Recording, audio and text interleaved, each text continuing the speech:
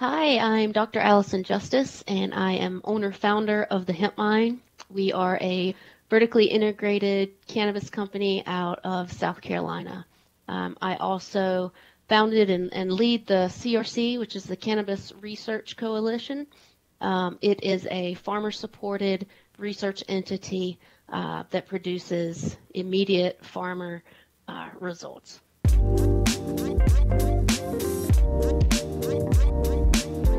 Work untiringly so that our children are obliged to learn the truth. Because it is only through knowledge that we can safely protect them.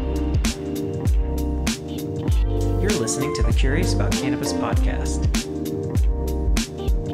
Special thanks to our current annual educational event sponsors, including The Workshop, CBD National, and Green Earth Medicinals.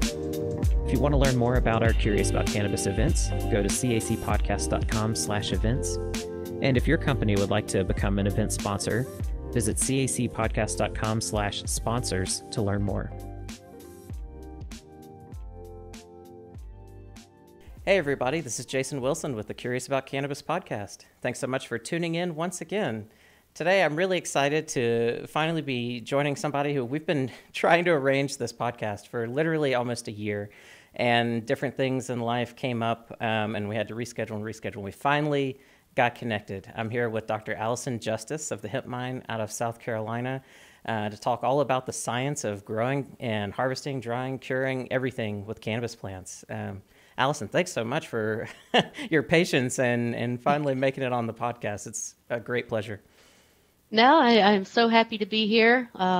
It was interesting, the back and forth we had to go through, but you know what? Now's the time. That's right. Now's the best time. It worked. And for anybody listening who's, I think probably most folks that listen to the podcast are probably somewhat familiar with your work and have seen you around, but do you mind giving just a little bit of background into kind of your story and your experience, going back to moving out to California? And I know you did some work with Marcus Rogan and all sorts of people through the years. So you mind giving us some highlights from some of that story and bring us to today? For sure. So in short, I got my PhD from Clemson University in South Carolina in plant science. After that, I did consulting for a couple of years, mainly with IPM, Integrated Pest Management. All of my research and studies in grad school, and actually, part of my family farm was ornamentals. So, the things that are pretty and you put in your yard. So that is what my consulting was for mainly, but just so happened to get a call for cannabis. And so, after thinking back and forth for a little while, because again, being from the southeast and oh gosh, I guess that was 2014, 15. Hemp wasn't even around yet. So took the leap anyways and loved it, fell in love with the plant, fell in love with, the research that could go into it, all the things that are needed horticulturally, not even to mention medically. And of course, I love the plant itself. I appreciated it. I just didn't grow up with hands-on like many were lucky to. Let's see. So after that, I decided, well, this is something I want to get into, and to do that, I'm going to have to move. And so I packed my bags and I moved to San Diego, where I had got a job with a vertically integrated new startup. And that is actually where I met Dr. Rogan. Nice. He was my counterpart in extraction. So I led the growing, he led the extraction, and we both kind of tag team the drying and curing. There's a little bit of biology, a little bit of chemistry. Yep, and right. So it was really fun to work with him and have perspectives from both areas. Stayed there for about 3.5 years, but halfway through, South Carolina passed a bill for hemp. And so my family all being farmers, I mean, even, great-great-grandparents, I encouraged my mom to apply, and she got one of the first 20 licenses. Nice. And granted, today is, to get a hemp license, you pretty much just got to depending where you are in South Carolina, you just got to pass a background check and then write them a check. Right, exactly. But then, it was something to be fought over. So I bounced back and forth for about a year and a half, and then eventually decided time to come home, and do something, have a business, a thing for myself. Well, that's super cool, because obviously I can relate to that story as well, because there's a lot of parallels there to my journey to Oregon and then coming back and trying to figure out how to apply that. So I can imagine what your experience was like. I mean, you really dove into the deep end at like the perfect time. Yeah. Because I mean 2014 or so. I mean, that's even, I think Oregon went legal in 2016, I think, something like that. So it was even before then, so it really was at this really cool sweet spot, and where there were a lot of unknowns, a lot of questions. I mean, we still have tons of questions to research, obviously, but I mean, back then there was so little, serious research that was happening around things that like growers cared about, or that, extractors cared about, that producers really cared about, or even really that patients cared about. And so one thing I wanted to touch, because I remember, was it back in like 2016 or 2017, I think you gave a presentation with Dr. Rogan on light intensity, some experiments that y'all were doing back then. Can you speak to that a little bit? If you can dig some cobwebs out of the brain and go back that far to some of those projects. Oh, let's see. So that was actually an experiment I took on with Fluence, the LED manufacturer. And that relationship came about because Josh Garavac, who was there at the time, he's not with them anymore, we were in grad school at the same time. So Nice. He was at Purdue, I was at Clemson, and so we met at conferences. You know how all the students will get together at those conferences. And so we had met. I had no idea he was in cannabis, and he heard through the grapevine that I was, and so was excited. They wanted to do some legitimate research, put some data, do bigger sizes than what they could do in their chambers. And when he called, I was like, absolutely, let's do this. Yeah. I got to go talk to the upper management and convince them, but I think I can do it. That's what they brought me here for, right? The science and bringing the new ideas and methods. So that was an easy conversation, and we started to get to work. The basis of the experiment was looking at how light intensity affected yield. Yeah. And so it was interesting because at the time they did not have commercial lights that could get up over 1200 micromole. And so they had to actually manufacture special ones for the experiment. And then we had about four levels below 1200, with believing that 1200 would max it out, show some burn, things like that. And then we also compared to HPS. And, the big takeaway was the more light intensity, the better yield. That was very obvious. I don't think anybody could debate that. But we also found... And was yield defined as like pure like biomass or resin concentration? What was how was yield defined in that study? I don't remember. So we defined it as shucked flower. Okay. So basically, you take all the flowers off the stems. Yep. That could have been perfected a little more, of course, and had trimmed flower versus popcorn and yada yada. But there's a million iterations. At least, we'd love to do on every study. Yeah. For sure. We had to start somewhere, and just from there, you add on top of it. So that is where we started. The other thing that we thought was going to happen was that, like I said, the 1200 was going to kind of max it out. And as far as the yield goes, it did not. It could have took more light. We could have gained more weight. But, with this certain variety we were using, that high of light caused some funky things to happen. Some foxtailing. Yeah. Okay. Whether it was speeding up the cycle or whatnot, they didn't look as frosty and nice as you would expect for an indoor bud to be, whereas the lower treatments were.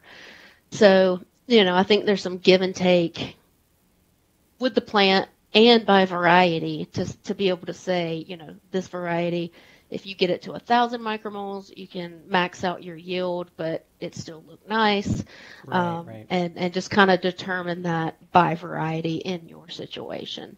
But it was some pretty nice takeaways that I don't think at that time hadn't been looked at. There was one study out that actually measured photosynthesis and that had similar results where it showed, more light, increased photosynthesis.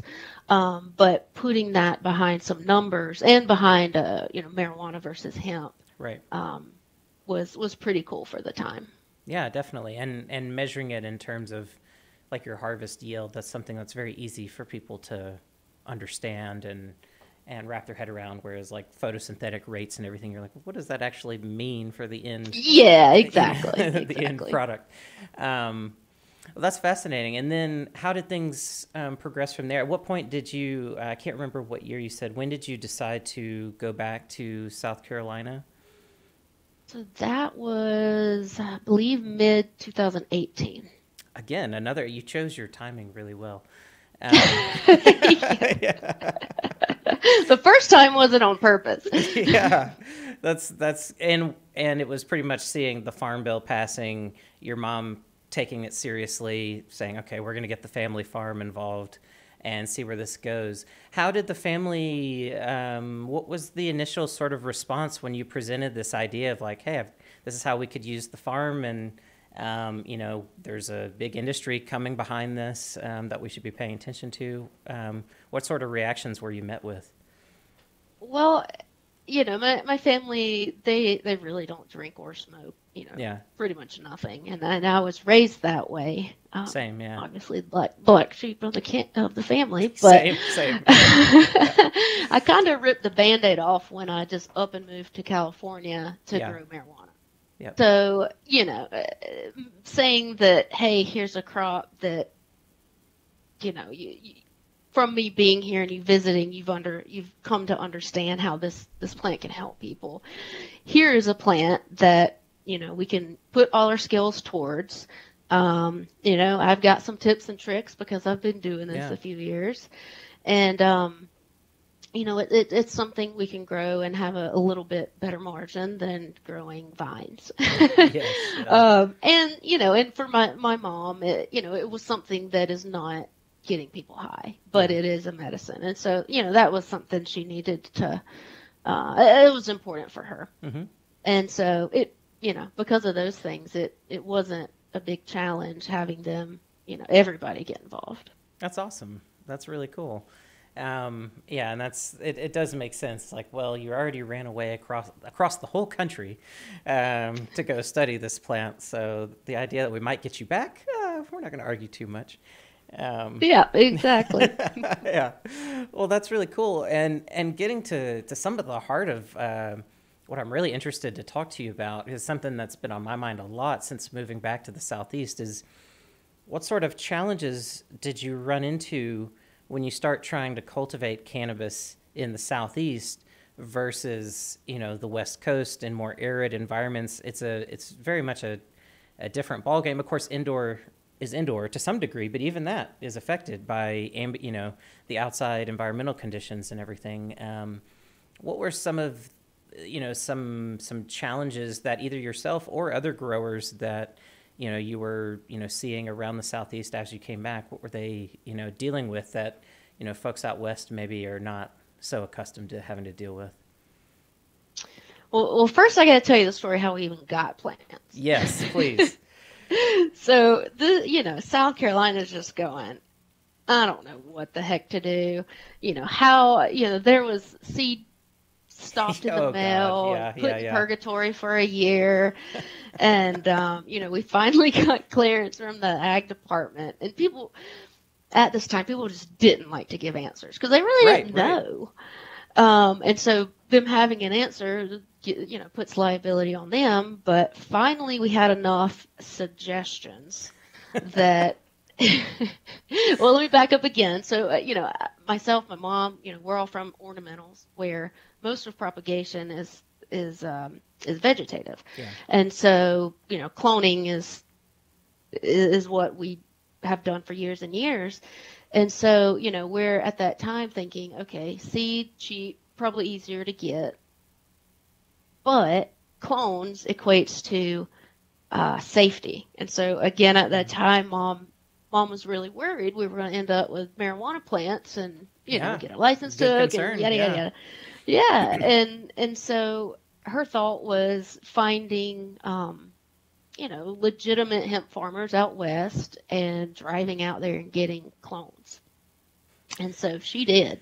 Wow. And so I was still in Nice. California. Her and my dad flew out to San Diego, rented a giant, I guess it was like a Suburban XL or something like that. Yes. Windows blacked out. I had gathered some plants from California area, and then they were gonna go. Where did they go? They went to Northern California, and then they went to Colorado because they wanted to get a few different varieties because we didn't know what would work well. But at that time, the federal bill hadn't passed, and so it was just certain states that were legal. And so they drove. Mom was not altering the legal path. She drove from San Diego all the way up to North Dakota, all the way back down. And, it was this crazy path to go through legal states to get back to South Carolina. And, they would pull the plants out every night at a hotel and have lights on them. Oh, I hope she doesn't listen to this podcast. Oh, that's amazing. That's amazing. And when they were in North Dakota, there was a snowstorm. Wrap them up. What a nightmare. But they made it. And they made it. Wow. What a journey. And that's, that's a that's a journey that they'll be talking about forever. That's amazing. Absolutely. I was so impressed. And they made it to the end. They made it. The plants were alive. They were alive. No That's tickets, incredible. nothing. Wow. So, but once we got these plants that were from, farmers that had been doing it a year or two and had COAs and had confidence, and, they even got to see a lot of it when they were in Colorado. And so, we knew you've got to start somewhere. It's not like you can go out in the backyard in South Carolina and just find a native, great hemp plant. So that was the start. And very quickly we saw that plants that do well in other regions do not necessarily do well in the Southeast. Photoperiod's a big one. There are some pretty drastic changes as you go much further north. And so that was one of the biggest kick in the ass, was having, 1,000 clones planted out, right time of the year, planted, healthy, field optimized, and they grow, a foot tall in flower. Oh, yes. That was quite devastating. And, the farmer's like, or actually this batch was from a breeder out of Colorado, and they're just like, I don't know, know. Yeah. Sorry. And then, the ones that would grow to a expected size, a lot of them were just completely destroyed by the heat and humidity. Which yields the crazy fungal diseases we get here that, are just native in the soil. There's nothing you can do about it. Absolutely. And so all you can lean on is that natural resistance plus expecting some sort of loss. Yeah. It's got better and better over the years, but that's just kind of how it was. And so, I'm not a geneticist by training. But after seeing all the fails of not only our farm and some varieties, but other farms, some of the other farms' fails were buying seed and it being marijuana. Right. One guy had 5 acres. Yeah. One farm had, I think it was 10 acres of 8% THC hemp. Whoopsie. Yeah. And so, at first it was, well, I got to at least have something nice to grow here. So it started just for purpose of our own farm. But then as we saw the horror story after horror story, well, it's time to, to take this commercial. Yeah. Yeah. And did that lead to, like, have you been doing selecting, like trying to notice what, what sort of varieties that you're working with seem to be more resistant to some of these fungal diseases? Now that you're several years in, are you starting to notice some of those trends that you can select for and develop genetic lines that are more suited for the Southeast and kind of where you're at? Absolutely, absolutely. So at the beginning, it all was selection, right? They don't Right. just magically appear. Yep. So it was selection, and of course, not everything that grows well has other variables that are also awesome. Right. Just because it grows well doesn't mean maybe it's got 1% CBD or something to that effect. So it definitely took a while to find, those winners that checked one box or the other. And then it became, all right, well, how to, let's cross these and find ones that check more boxes. And then it just kind of built on top of there and slowly built into really what looks and smells like marijuana. Yeah. I mean, yeah, absolutely. especially in the Southeast and other states where there's not medical or rec. That's what people want is that smokable flower, or that's at least where the greater margins are for a farmer. Yeah. Yeah. And one thing that immediately struck me when I moved back, I was familiar with all of the CBD smokable flower, Oregon CBD, was out where I was and everything. So I was very familiar with a lot of the breeding and different things that had been going on. But it didn't really strike me until, like you were saying, you come back to the Southeast and you see that this stuff is in shops like all over the place. And you're like, this has a very strong terpenoid profile. Like, this is, the early stuff that came out. I remember some of the old, like, AC/DC, varieties that were actually high CBD. A lot of times, like, their terpene profiles were not great. And things like that. But I was like, these, they smell, they look, you would not be able to differentiate these by looking at them at all. And then that made me wonder how that affects law enforcement in places like the Southeast where, these are still prohibitionist states, but now it becomes much harder to use, excuses like, oh, we smell marijuana, and so we're going to kick in their door and go seize all their stuff, which is something that's very common for the police to do in places like this. And so it's something that's kind of been going on in my mind. Like, I know these states are slow to change their laws, but it seems like just with the introduction of hemp, it really changes the game substantially, even on the high THC side in the black market and everything, because it really gets to the situation of, like, how do you use smell anymore for a reason to search people? People can legally have this stuff and cross state lines with it and everything to some degree, depending on the state. So it's just, it's fascinating what such a seemingly small change and just bringing hemp online, how that trickles out and how it's affected the culture. I've noticed so many more people than when I left the Southeast are totally fine with cannabis now. And actively, like, bring me questions and stuff, asking me about different products, bringing me test results. I'm like, this is a whole new world. It's like, where did this come from? It's really wild. Yeah, it's pretty cool. As far as cops go, like I said, they pushed and pushed until the Attorney General put a letter out. But on one hand, I can see where.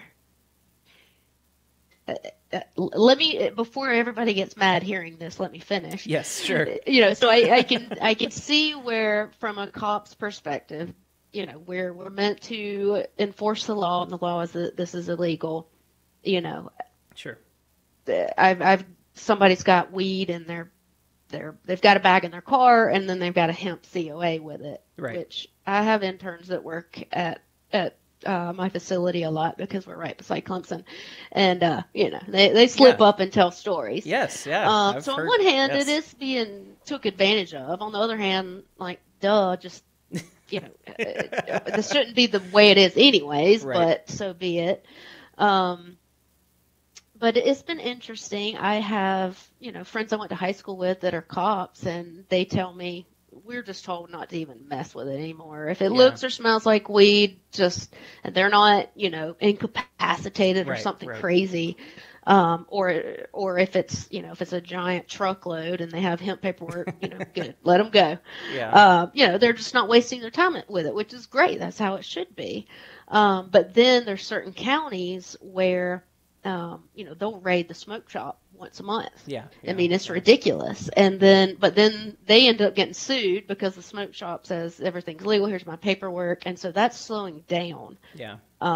Because it's ending up being more trouble than it's worth. Yep.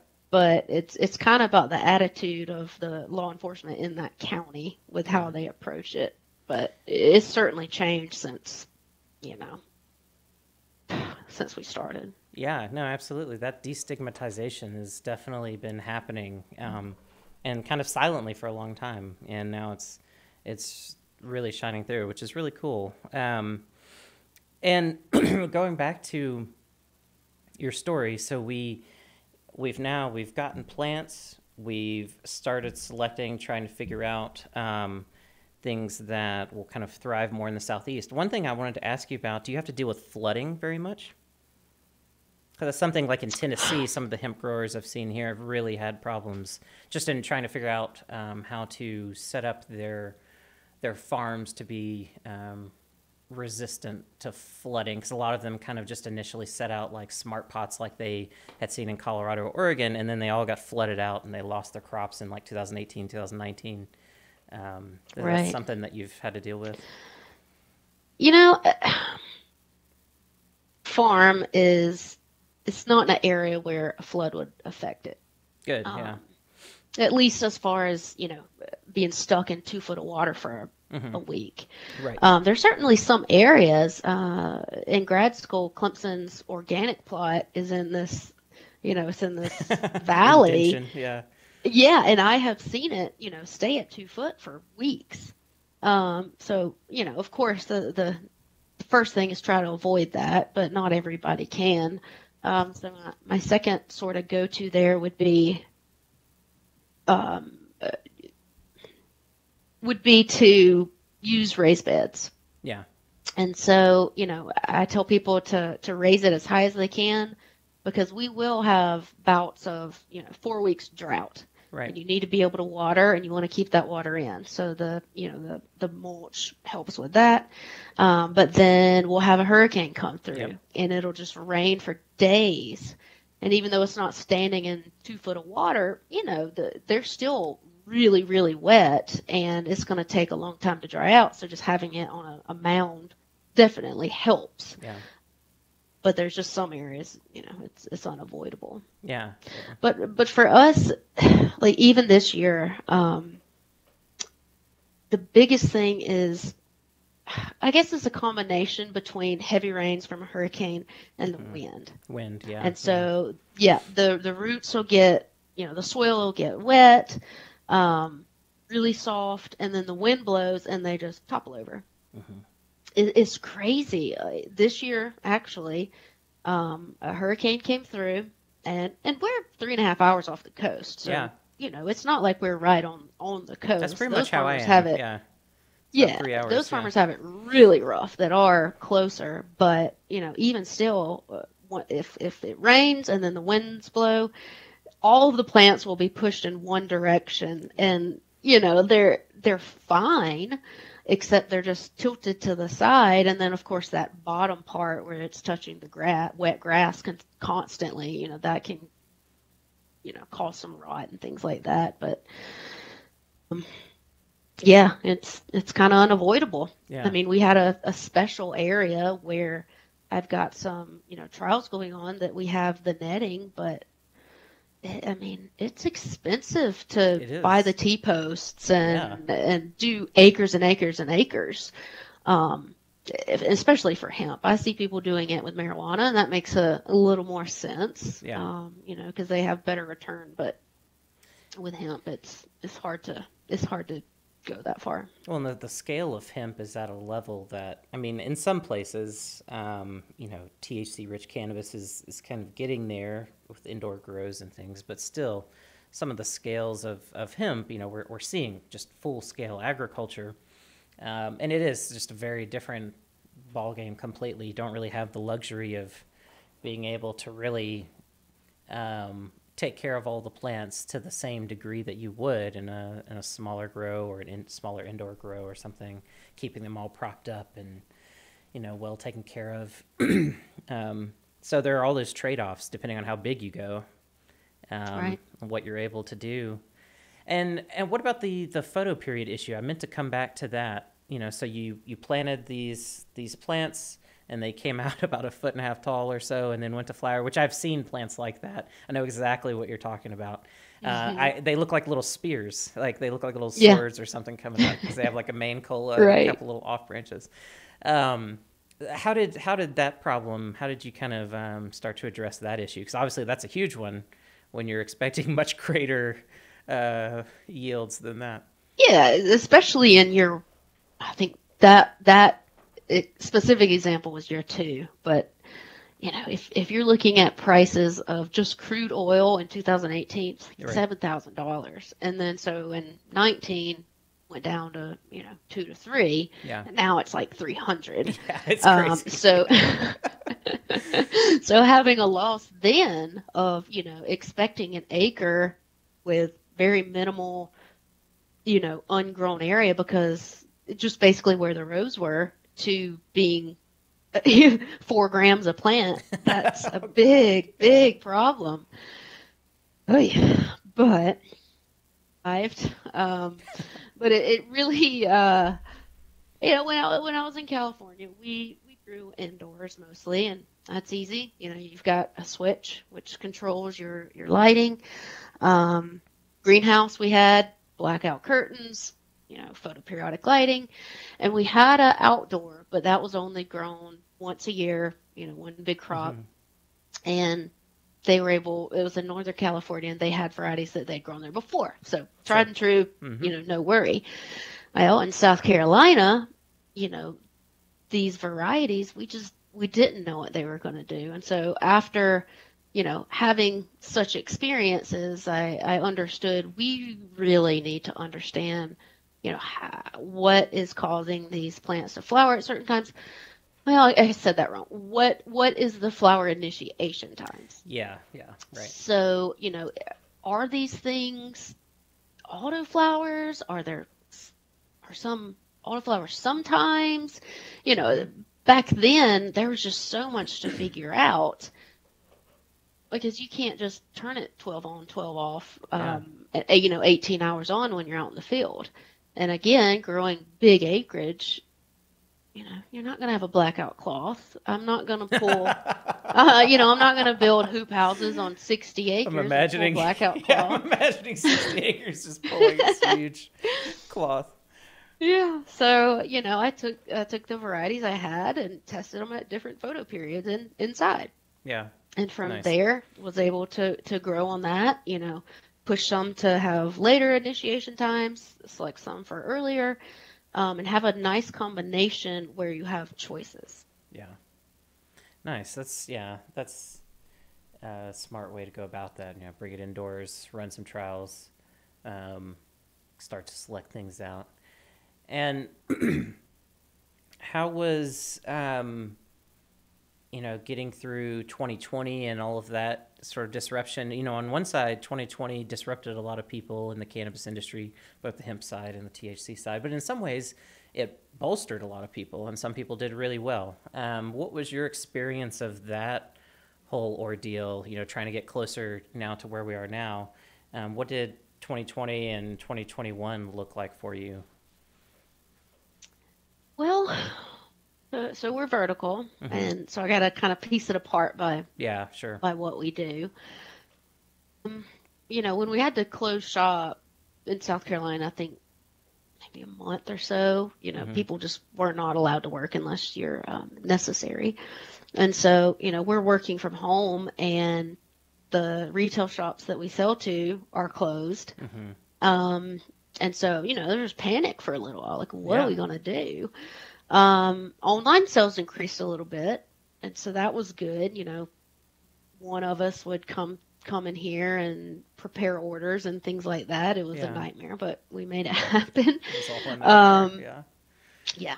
And so, overall sales went down, but it wasn't as bad as I expected. People just finally caught on, like, all right, well, we'll just order online. Might not be something that those people didn't normally do, but, with what we had to deal with, they learned how. Yeah. Yeah.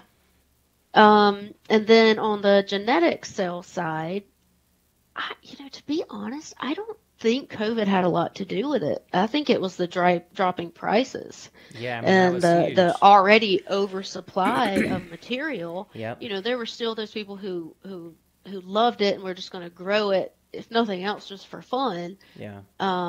But it shifted from large acreage to large acreage growing just for cannabinoids extraction to more farmers but much smaller areas. And so people growing for smokable flower. Yeah, so it was good, more people interested, at least things leveling out for smokable flower, having these varieties that I tested indoor and outdoor, that I can give really good recommendations. And if you're growing for smokable flower, you usually want clones. And so, that was kind of a thumbs up for us being a clone provider. But yeah, it was, I think that huge dip was coming anyways, regardless of the virus. Yeah. Yeah. Just kind of the timing was in perfect alignment. And it's crazy because even when the hemp market was kind of really getting going, 2014, some of the research pilot programs came on, and then 2018, things really jumped off. And we knew at some point those CBD prices were going to crash. It had to happen at some point. And boy, did it happen. It's dropped quite a bit. And it's fascinating to see the push towards other things now, CBG, CBN. I don't like seeing the trend that's happened where so many people are sitting on so much bulk CBD that they're like, let's just chemically synthesize it into something else and and send that out the door and see what happens. But I think it's important for people to understand that one reason that that's happening is because of the price crash of CBD that happened around 2020. It left people holding a lot of material that all of a sudden was not worth as much as it used to be. So getting that switched into a molecule people will pay more for is advantageous. So especially if it gets you high. So it's interesting, all of those dynamics. One thing I wanted to ask you about, going back to sort of the science of growing the plant, I know that you've done some work looking at terpenes. So I was talking about how in the early days, a lot of hemp varieties didn't really have a very strong terpenoid profile, and that's changed a lot these days. And I know you gave a talk, I think it was last year. Was it last year at CanMed? This past year. Yeah, you gave a talk about considerations for drying and curing, and I thought they were really, really good points to make for anybody that's considering or is already involved in cannabis cultivation, and they want to understand, sort of evidence-driven ideas on how to best harvest to preserve terpenoids, how to best dry to try to preserve terpenoid and cannabinoid content. So do you mind speaking on that a little bit? We'll start with terpenes, since that's kind of where I started out, and then we'll kind of dive down some other rabbit holes. But if someone's, because that's important to you, extracting particularly, what considerations should cultivators have in mind if their plan is to try to preserve terpenoids? Because obviously some people are just harvesting huge amounts and shucking it in a machine and they don't really care. But for the people that do care and really value those components, what can you tell us about some of the science that's going on around the end of the plant's life cycle and what they should be thinking about? Well, the first thing that comes to mind, and I feel like it's hard lessons learned in hemp that people should be, reaching out and talking to some of these hemp grower scientists, whatnot, because we have been doing this on a much larger scale. And yes, it's a different plant or a different cannabinoid, different routes, et cetera, but I always say the biggest decision needs to be, what are you going to do with it? Right. If you are just going to, let's say, just turn it to isolate, no matter what the cannabinoid isolate is, why in the world are you spending millions building a giant warehouse where you can dry it 60 degrees and 60% humidity? Because I have seen that happen. They're not in business anymore. Yeah. Yeah. And like in Michigan this year, I saw there was one place that was, I think, 60 acres, and gonna hang it all. Oh wow. And that's fine. Yeah. If you have those next steps planned. But good gosh, there's it is a lot of work. And the thing is, there's a lot of technologies that are already, took advantage of with other industries that, if we back the science and research, we can understand how to apply it to marijuana. Yeah. Or hemp if you're looking to save the terps.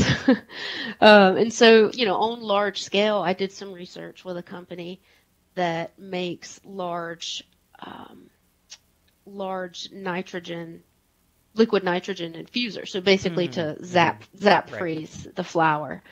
And, being able to take advantage of that equipment that, they've been using the same equipment in meat storage and, certain vegetable storage that you need to freeze the stuff immediately, because every second it sits at room temperature is going to degrade, especially after it's picked. Right.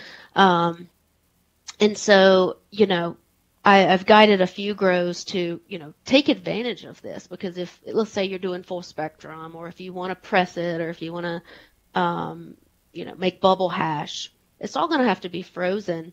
And again, especially if you're in the Southeast, every second counts, because it still might be hot outside.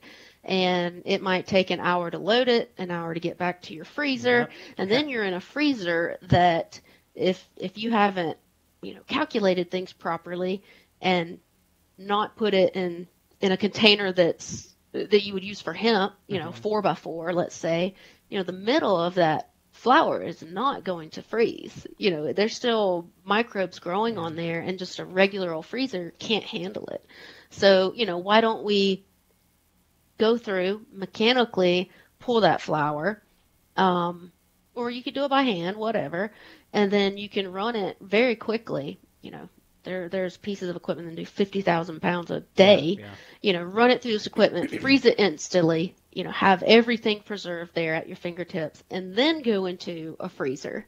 And it can last, and, you can work on it throughout the year, that sort of thing. So, freezing, I'd say, can definitely be improved upon versus just having those chest freezers and expecting to be able to buy 50 of those and have it go smooth.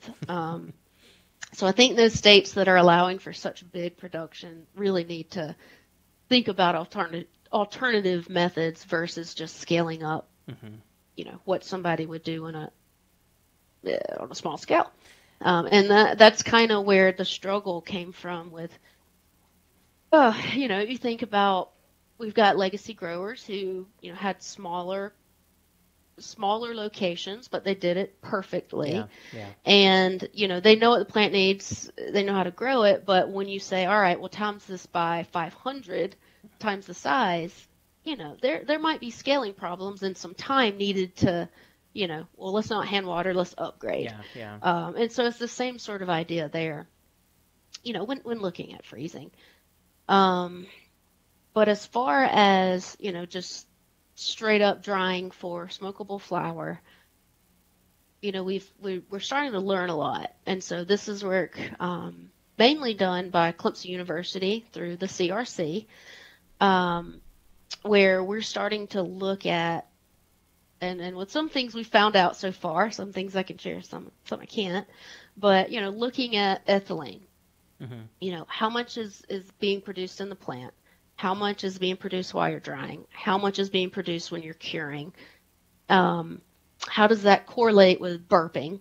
Right. The first step was just knowing what's there. And so it wasn't just ethylene, it was other things like, and for those who don't know what ethylene is, it's a basically a ripening hormone. The plant produces itself, but you can also apply it, externally, like bananas, for example. Yep. They'll be sent to the stores green, and then they're hit with this gas, and they'll ripen really quickly. So, coming from the ornamentals industry, that was something I was very familiar of, because we were doing some work with poinsettia companies where they were shipping plants from Guatemala to the U.S.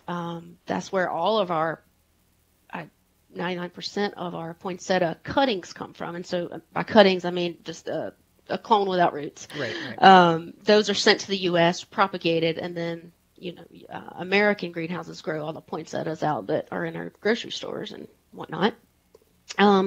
But shipping those live plants, it's important to pull that ethylene out, have ethylene blockers, because ethylene at high concentrations will cause it to rot really quick. And so you think about cannabis, well, we're not wanting to keep these flowers alive. Sure, yeah. Like you would the cuttings, but you also don't want them to theoretically rot really quick. Yeah. But they're also not rotting because we're drying them slow enough. So, or drying Ideally. them enough to, ideally. So, that was certainly on my mind, is understanding what effect that has. But then we also looked at CO2, O2, how those gases are changing during the drying curing, and really finding some interesting things. I guess one of the biggest takeaways for ethylene specifically was that in drying, it was producing crazy amounts. Yeah. It was still alive. It was still wet. And as it gets drier, it slows down that ethylene production. But the amounts there at the beginning are extremely high, well above avocados and other plants that produce a lot of ethylene. And so, we went as far as adding more ethylene, using ethylene blockers, and there wasn't a ton of difference. Not a ton. I think there's some more work to be done there, but at these, very high level, we're still very exploratory experiments. It didn't make a huge difference. And is there any, I just don't know a whole lot about ethylene. It's not something I've studied much. Are there any issues, I'm thinking about some of these drying containers that I've been in, shipping containers that have been converted to drying rooms and stuff that are packed full, and, you walk through and you're obviously breathing in whatever is emitting into the air. Is there any concern over emissions exposure or anything once it gets kind of concentrated in these buildings? I mean, ideally you've got air exchange happening, but sure. Yeah, it's not to a level where it would be harmful for a human. Good. Okay. For sure. I think if you were to put another plant in the room with those drying cannabis plants, you might see some funky curling and things like that. Now, but, that would be an interesting experiment, to grow other plants where cannabis plants are drying and see what happens. That is fascinating. Yeah. Well, and another thing I wanted to highlight that you said that some folks maybe hadn't thought about, that I just thought was, neat that you pointed it out, that when you take these, when you're harvesting and you're taking these cuttings, so not cuttings like cloning, but cutting, just cutting branches down to dry, that technically these things are still alive for a while they're sitting there hanging. They are breathing, so to speak. And still interacting with their environment to some degree. And I just think that's something worth noting, because people probably don't think about the fact that, all of these bits of plant that are hanging on these racks, at least at first, like, they're still all technically alive. And it's important to note there's still a lot of interesting chemistry going on, and a lot of interesting dynamics going on, even when it just seems like they're sitting still and drying out. Yeah, absolutely. People like to say that there's always two sides here, right? There are some extremists that say curing is nothing. You don't need to do it. There's some that say you've got to cure It's for everything. 2 months or it's terrible. Yeah. And so, I have always just kind of been like, let's find out. I don't have an opinion towards it. The more I'm in it, I have smelt the effects of curing. And so I believe there's something there to it, but all I have is guesses. I mean, that's all any of us have till we're able to put some data behind it. But, I think we need to look at it more as it's not drying and curing. It's just post-harvest handling. And it's all about the exchange. It's all about the time the plant's, I call it in a zombie form, where it's dead. You've cut it. It's not going to grow back. Undead. But it's still doing plant things. It's still respiring, throwing out moisture. It's still alive. And when that plant is alive, when it has a certain amount of moisture still in it, it can still do enzymatic activities. Yeah. And so that's a really crucial piece that Mike at Clemson is looking into pretty hard. Those things that we've been guessing for years. Is it chlorophyll degradation? Mm-hmm. Is it starch to sugar conversion, which I sit on that one really heavily. I mean, it's got to be. I mean, think of going back to other plants. Think about a banana. Yeah. When it's green, it's full of starch. Yep. When it starts rotting, that's the conversion to sugar. So certainly cannabis is doing that too. And then when you go and compare it to papers, looking at tobacco, I mean, they used to even add sugar to cigarettes for a better taste. So certainly there is benefit. Whether it's the drying or curing part, it's something in post-handling where we're having benefit from that conversion. And so how do we speed up that conversion? And so this is where, I find all of these legacy grower, all the things they've been doing for so many years that, at first glance it's like, that doesn't make sense horticulturally compared to da-da-da-da. Sure, yeah. But you know what? Now that you think about it, well, maybe flushing is just speeding up. It's speeding up the senescence of that plant, which is already starting the cycle of the starch to sugar conversion. And so there is some fact to, is it just removing nitrogen? Probably not.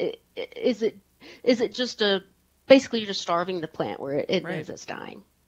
So, I think there's some merit to it. Yeah, that could we just gotta make some sense, and it'd be really interesting to compare, just looking at plants that have been flushed versus those that haven't, and the sort of subjective curing times involved. Like, at what point do you start to smell the smell of cannabis that you really are looking for? That would be interesting to do a whole bunch of times and average out and see. But yeah, like, theoretically, just thinking about it, it does make a ton of sense. Like, trying to get these processes going that are already going to be happening once you've cut it down and you're trying to dry it and cure it.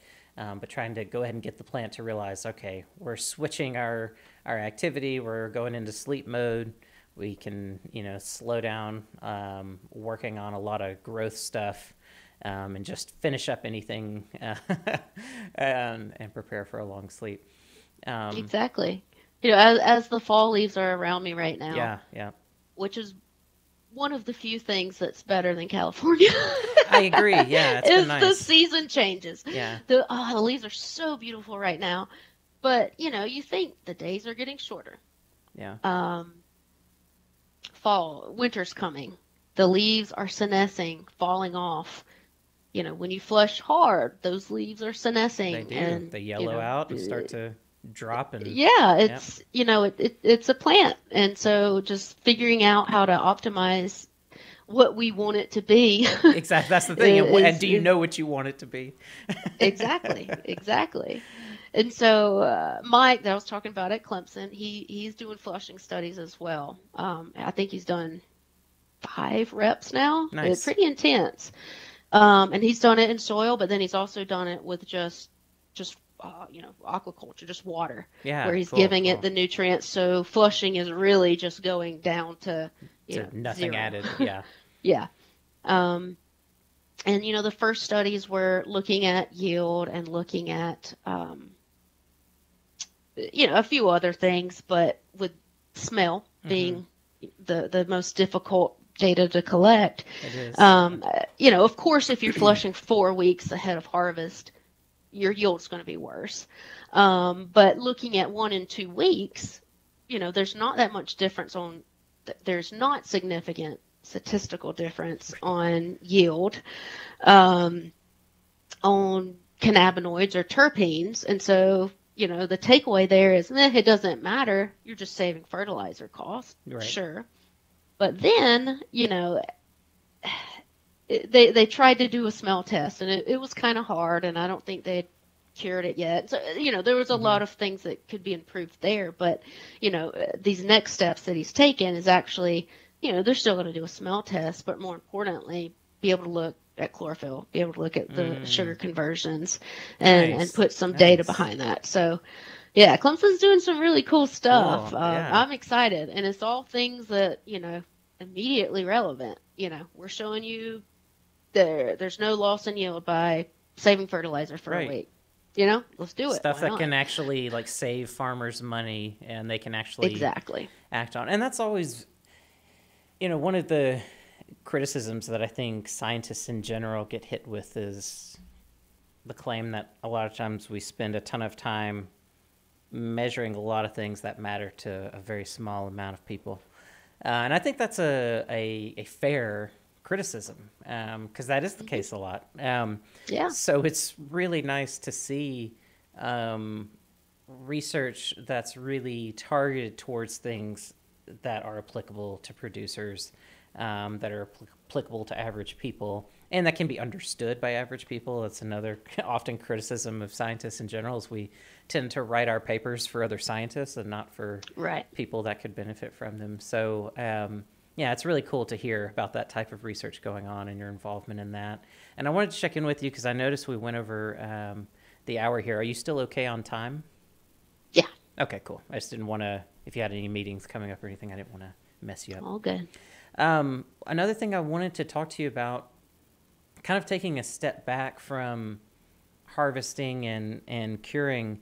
I know you spoke recently about photosynthetic rates and how to measure photosynthesis in leaves, and how photosynthetic rates change sometimes in different tissues at different stages for vegetative versus flowering. So I wanted to ask you about that, because that's some of the more recent things that I've noticed you speaking about. We didn't quite go in a linear progression here, but going back to the plant being alive. What's some of the things that you've noticed there? Yeah, so that was a cool experiment. It's actually one we did not this past growing season, but the one before. And that's how long it took to write up our paper, find somebody that wanted to publish it, them to figure out which month it's going to go in. And so that's why I tell people, even though the Clemson group will be publishing things that they do for CRC, it could take a year or two. And so that just puts you that far ahead of the game. That's right. That's how it goes. Yep. So let's see. Trying to think some of the takeaways. One of the takeaway was that my field needs more phosphorus. That's common in a lot of them. Which I knew, but they found it out. Mike could use some mycorrhizal support. Yep, for sure. But they were able to identify that, and it was, it was pretty neat how they were able to do it. Basically, when you're, I won't go into too much detail. Sure, I'm going to try to put this as high level as possible. Basically, photosynthesis, you're bringing in CO2, you're making sugars, right? Well, if in your factory your workers are not there, then you're not going to turn it to sugar. Right. All right. Well, in our plant example, if you're phosphorus limited, it won't complete that circle of making sugars. And so the worker is not there. And so instead, an alternative pathway is created where oxygen is took up. Mm-hmm. And oxygen is just basically turned into, the plant's got to do something. So it takes up oxygen, and it's a wasteful process that, it doesn't do much with it. So, if you're short nutrition, these are the sort of things that happen. And this is the sort of nitty gritty, a really cool piece of equipment can tell you, without looking at a soil report. Yeah. Which is pretty cool. And how is it measured? And it's okay to get technical on this level, because this is just me personally interested.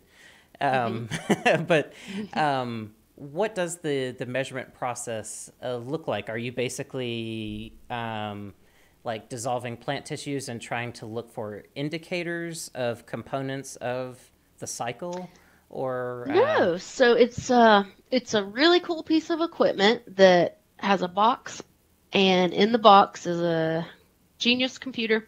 Yep. It's connected to a cord, and you basically clamp the leaf, not to the point where you're breaking plant material. Okay. Yeah. But it seals a portion of the leaf, and from there, in that really high-tech box, it has CO2 scrubbers, water scrubbers, and so it can inject exactly what it wants to as far as CO2, water. I'm sure there's a couple other things. But then within that leaf, it's closed environment. And so the computer knows exactly what's going in, and it can track exactly what's coming out of that leaf. And so by calculation, it can tell you the model conductance. It can tell you all sorts of cool things. It's basically a math equation at that point. Yeah. After it has all of those, all the correlates and everything. Yeah, exactly. Oh man, that's fascinating. I need to find one of those to play with. Because when I heard you talk about it on another podcast, I was wondering kind of what that process looks like.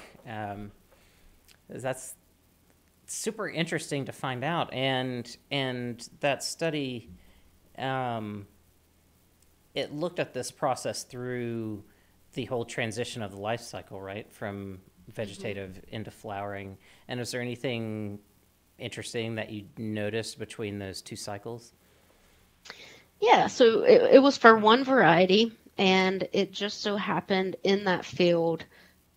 It's an interesting plant. I still can't pinpoint the exact flower trigger. It's not an autoflower. It is photoperiodic.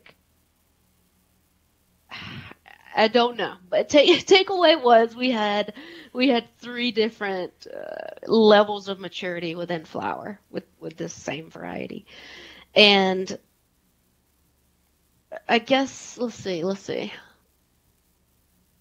Takeaway 1 was, I guess this is 2.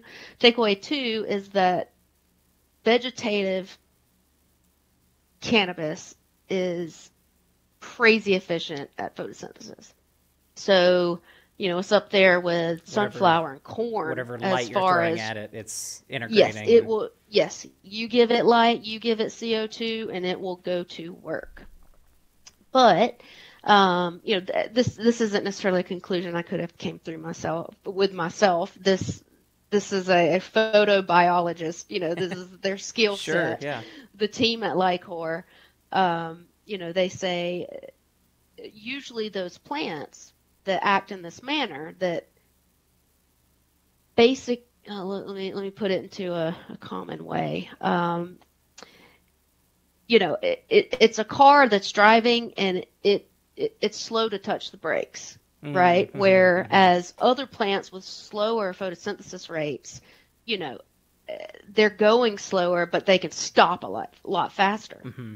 And so they were able to show me that cannabis in this vegetative state, rapidly growing, that also means it's not conducive to drought, like in the environment, in a natural setting. Yeah. Because it's going so fast, it can't stop.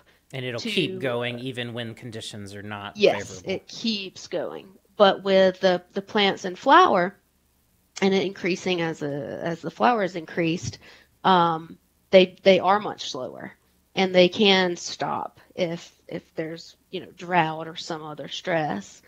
And so that was pretty cool to see and find out. Yeah. And is it that sort of dynamic? Does that hold up in flowering as well, or do you start to see like a kind of slowing down as the plant's starting to near the end of its life cycle, or any changes like that? Yeah, as the flower gets much older, more mature, it does not photosynthesize as much. Sense. The CO2 that's added, the light that's added, it's not making use of it. That's basically what the system was able to tell us, that, hey, everything you give the vegetative plant, it's going to take it and go to work. Everything you give the more mature plants, they're going to just turn off their systems. At a certain point, they've been tapped out. And so, the conversion there for a farmer is that, hey, there are some growers that the last couple of weeks, they turn lights down, make it colder. And so, are we just speeding up this senescence that we want? Right. Where our flower will going back to flushing too. All these things that combine. Yeah. Is this really just what we're doing? Yeah. Okay. Exactly. Cool. But then curveball, after I had thought through that, curveball, somebody said, well, maybe it's that the photosynthesis is transitioning from the leaves to the flower. So, you think about growers who strip the plants, when I first saw that years ago, I was screaming thinking, the photocells. But since I have, okay. All the fan leaves that they're cutting off and everything that they're dropping. And so if you think about the plant, many times, especially outdoor, the plants will just start turning colors anyways. Right. Even if you're not flushing, they'll start. And so that's the leaves then becoming the source. The plant's stealing it out of the leaves, throwing it to the flower. There's obviously some photosynthesis still going on, and the flower's green. So there must be some photosynthesis, that's transitioned from those fan leaves to the actual flower itself. And so that's where, still work to do, because the piece of equipment I was using, it only tests leaf at a certain moment.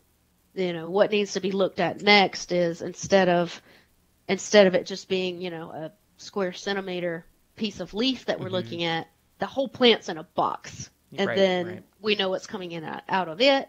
And then that can be calculated. Well, how much is the plant actually taking over? Or was the flower always photosynthesizing and now it's just the fan leaves that are cutting off supply? Yeah. I don't know. Interesting. Cool. Yeah. Something to think about. Yeah, definitely. More questions to ask. Well, that's fascinating. And, moving into, we've kind of gone through your timeline all the way up until now, moving into the future. What are some things that are kind of at the forefront of your mind that you're really, some of the questions you're most interested in today compared to, kind of where you've come from and what you've been wrangling with so far? I think post-harvest work still has a lot. Yeah. We've got a lot to do there. I truly think once we understand what's going on, we can optimize it. And Right. so, Save is a lot that of money for people. exactly? Can we dry and cure in one spot as long as the parameters of what's in and out is correct? Probably. Um, still looking at the gases and how they affect certain things. Even though ethylene production does go down, as the plant loses water, dies more. Right. But if we changed ethylene during the drying, could that do anything? I sit here and think we want to speed up the starch to conversion if that's Right. if that's the key. Yeah. If that's the key of what's going on here. If we want to speed that up, well, those first 5 days or whatnot, the plant's still alive, producing a lot of ethylene. Do we want to pump it with more, or do we want to pull that out? Because ripening is just sugar conversion. So, definitely some more detailed work to look at there. Let's see. Gosh, it's all over the place. There's just so much to look at. What about on the extraction side? Let's see. Extraction side. The past couple of years we've been doing a good bit with terpenes. And good gosh, is that complicated. Yeah. It's hard to, on the analytical side, which is more my background, it's hard to even know exactly what, in anti-armors and things you're actually working with. Keeping just the educational piece of showing a grower or talking through with a grower, they say, I got this one flower, smells great, but when I extract it, it doesn't. Or I've got this one flower, but depends who's growing it. It smells different every time. Yeah. And so I think we need to learn, one, what else is there, of course, besides the terpenes. And then two, how much effect does each one of these steps have on that end product? Yeah. Because there's parts of extraction, you change up that time and pressure and heat, right, and you're going to affect that end product. Well, that's the same thing in the grow. What time of day are you harvesting? Because look through the papers, and there's tons of research on like rainforests. Yeah. And they go out and capture samples in the morning and in the evening, and the terpene profile is wildly different. Yeah. Same with some studies about herbs, basil and things like that they do extract essential oils with. They show if they harvest while the plant is in drought, it's going to be significantly different than if it were watered properly the whole time. And so, working with people who produce terpenes, really understanding those important pieces, always harvest in the morning. Cut water off 2 days before, or something to that effect. Right. I think it's going to be important for those who want something extremely consistent, whether it's terpene extraction or whether it's, the highest class flower in the whole world, that they want it to smell the same every time. It's not just the extractor's job. That's an important job too. Yeah. That's where Marcus comes in. But all of these pre-pieces are important as well. Yeah, definitely. And that just really highlights this importance of understanding how handling is influencing the final product. Because people are getting more and more interested in these terpene profiles and starting to pay attention to them. And I always teach about this, but it is just fascinating how sensitive they are, like just how much they can change so fast. And like you said, depending on the time of day, there's been some cool research. You're talking about the rainforest research. There's been some cool boreal forest research as well, looking at climate change. And they're saying as these like boreal forests are warming up, we're seeing, basically terpene clouds, forming around these forests. And one thing that's cool is as these like terpene clouds form around the forest, it actually protects them a little bit from UV radiation, but also, you start to see changes in the chemicals that are in these clouds and things like that. And so finding ways to meet the customer's interest and expectations of consistency is a lot tougher than I think people have given it credit for. It's one thing to get the cannabinoid profiles consistent, but the terpenoid profiles, it's really tricky. And this issue of having it smell different after extraction, versus the flower, run into that plenty of times. And sometimes it's the extraction method, but sometimes it's like, I don't even know what it is. It's like voodoo in the lab. Like, I don't know. I genuinely don't know. But it can be really, really remarkable. So yeah, that's cool. Good things to focus on. All big questions. And this brings me around. I meant to ask you about it earlier, but I wanted to make sure to highlight it. The research group that you mentioned before, do you mind speaking just a little bit more about that group? And I just want to let people know like how to find information about the projects that y'all are working on and everything like that, because I think it's really important and really valuable, and I wanted to make sure to highlight it before we wrap up. I appreciate that. So basically, to look us up, we're on social media. We have a website, cannabisrc.org. Cannabis RC. Okay. Cannabisrc.org, and that's where you can look us up, see what it takes to join. Like I said before, it's basically a membership. So it's tiered, of course, because we've got everything from 1 acre hemp farmers to multi-million dollar multi-state companies in this group, because everybody wants the same answers, and it should be tiered according to what you bring in.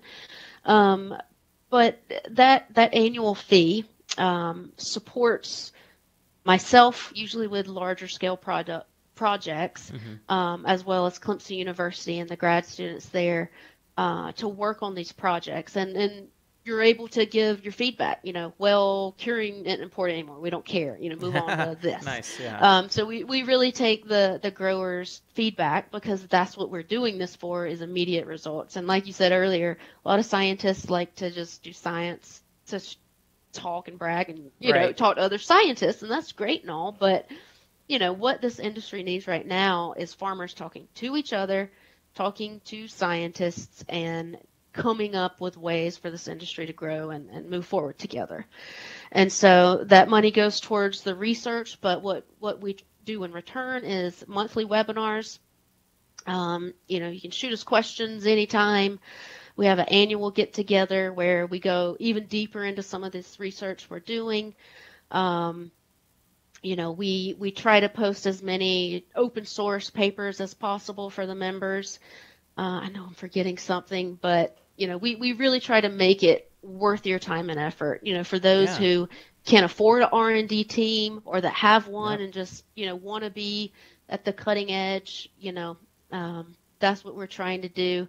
It really comes from the history of Dr. Faust and a Floriculture Research Association he had for flower growers, and it was fantastic. Nice.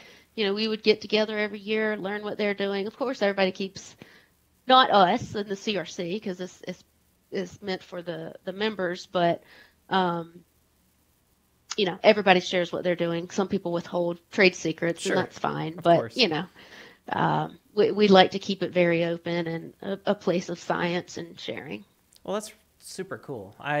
Something that's been on my mind lately a lot, and I've been trying to wrestle with how to help in this regard myself, is how to connect particularly smaller natural products companies. And primarily I come from cannabis, but I'm also thinking about other farmers growing all sorts of other herbs and things, product manufacturers that are dealing with botanicals, how to connect them with scientific resources to get at answers that are important, for that group.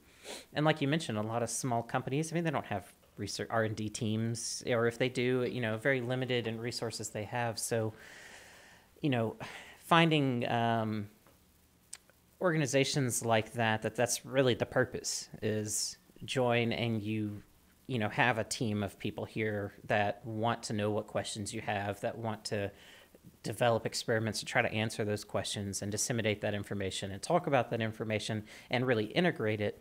I think that's a huge service. So yeah, I'm stoked to see that, and it's something I hope to see more of. I think there's a lot of room for a lot more, kind of expansions like satellites of that, models, very similar to that, with coordination between the universities and everything, which has been tough. I assumed when Mississippi launched medical marijuana that the University of Mississippi was going to be much more open to touching all this, but that has not been the case so far yet. I showed up a little over optimistic, and had some meetings with some folks over there, and they're like, yeah, the bureaucracy is still in place. There's still a lot of hoops to jump through. We still get federal funding from a lot of things. So right. They're like trying. They started like a cannabis research center, but I think really they're angling for it to just be prepared for when federal, decriminalization or whatever happens, that they can, without risking their grants and everything, can really start to do things. But I'm stoked that Clemson has really stepped up and has not been afraid to do some of this. I've done a little bit of work with the University of Georgia. They've been trying to kind of here and there touch it when they can. And so, I don't know, trying to get all of these stakeholders involved, the producers with researchers, with the universities, and just talking and sharing can really benefit everybody in a lot of ways. So anyway, my hat's off to you for being involved in that, and my hat's off to Clemson for being willing to be associated with it and do that. I think it's a huge service. So I hope anyone listening takes note of that and is inspired in some way to try to, if wherever you are when you're listening to this, if you don't have anything like this, and you're connected to a school or something, it's something to consider. There are other models like this for other things, other plants and whatnot. And there are extension centers, for agricultural science in general in most places. So finding ways to really take that model and make it possible for cannabis is highly worthwhile. And I know I've kept you way over. We've been going almost an hour and a half now. But I really appreciate you being willing to sit through it with me. I've really enjoyed the conversation. And the last thing I wanted to do, bringing it back around to the Hemp Mine, I want to give you the floor for the last couple of minutes here. Let folks know how to find the Hemp Mine and any other parting words of wisdom you want to share with our listeners before we sign off. I'll give it to you. Thank you. Thank you so much for having me and everybody listening to the end. If you're hearing me right now. Absolutely. If you want to check out the Hemp Mine, we got a easy URL. It's just thehempmine.com. You can check us out online. I try to upload as much science research and interesting things as I can to our Instagram. That's the Hemp Mine, but then also my personal. It's dr.justice_grows, and I try to include some interesting things, bug pictures, and just interact and connect. But we sell plant varieties, plant genetics, and also consumer goods. So check us out. Shoot me an email. I love to connect with the community. Perfect. Awesome. Well, yeah, everybody, if you made it to the end, thanks so much. And as always, if you want to check out more about Curious About Cannabis, you know where to find us, cacpodcast.com. Find us on Facebook, Instagram, LinkedIn, Twitter, and YouTube, all of the above. So with that, everybody, thanks so much. Thanks so much, Allison, for joining us, and I will catch you all again next time. Stay curious and take it easy. Bye-bye.